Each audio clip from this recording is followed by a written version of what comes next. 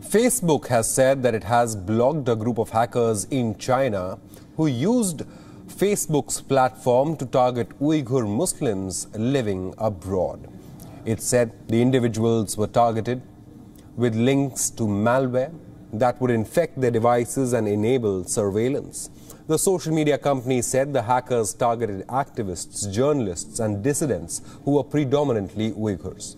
Facebook said there were less than 500 targets who were largely from Xinjiang region but were primarily living abroad in countries including Turkey, Kazakhstan, the United States, Syria, Australia and Canada.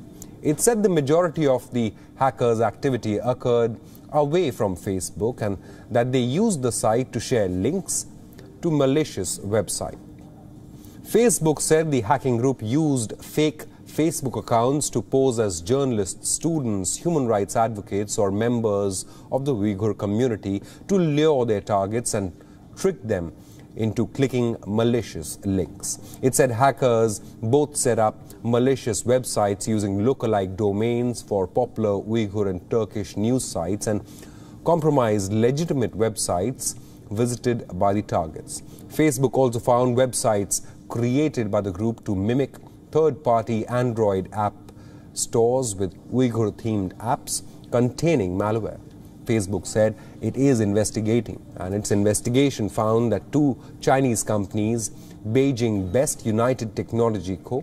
and Dalian 9rush Technology, had developed the tools used by the group. Facebook said it had removed the group's accounts and had blocked the sharing of malicious domains and was notifying people it believed were the targets.